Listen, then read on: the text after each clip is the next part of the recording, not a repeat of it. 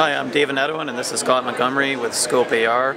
We're at AWE 2015 and we're super excited because we just released Remote AR yesterday right here at AWE. So we're going to do a live demonstration and show you what Remote AR is all about.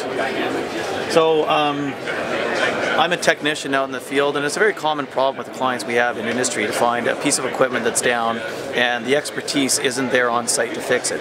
So Remote AR allows us to connect a field technician to an expert at a remote location to provide guided support through augmented reality. So we'll show you how it works. I'm using a tablet right now looking at a fuel pump and I need help repairing it. So what I'm simply going to do is open up the Remote AR application. I'm going to see that there's an expert that's listed on the side, which is Scott, and I'm going to dial him. I'll accept the call. And now we're connected. So Scott's view, and he could be halfway around the world, is seeing the actual view from my tablet as I move around that piece of equipment. And really what I want to do now is ask Scott for help. So I'm going to use some tools that are down the toolbar on the side to show him what I'm looking at. And first thing I want to do is tell him I'm struggling with this fuel filter right here. Now it is an augmented reality, so as I move around it, it obviously stays locked on to the piece of equipment and also in Scott's view. So as the expert, I will now say, okay, you need to take this and you need to remove it. So I can telestrate directly on my screen, and it's replicated on his screen, showing him exactly what to do. And I can add simple tools, give him highlights, arrows, drag that around.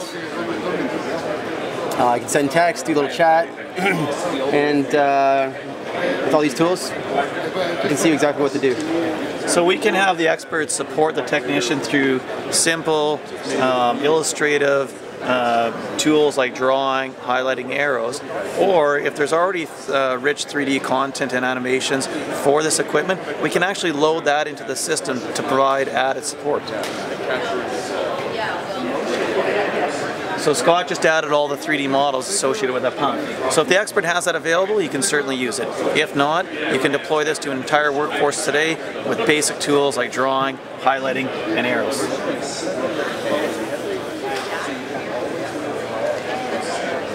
There's a fantastic video on our website at ScopeAR.com that gives you further illustration and examples of how Remote AR can be used to help field technicians solve real problems. So visit our site at ScopeAR.com and contact us for more information.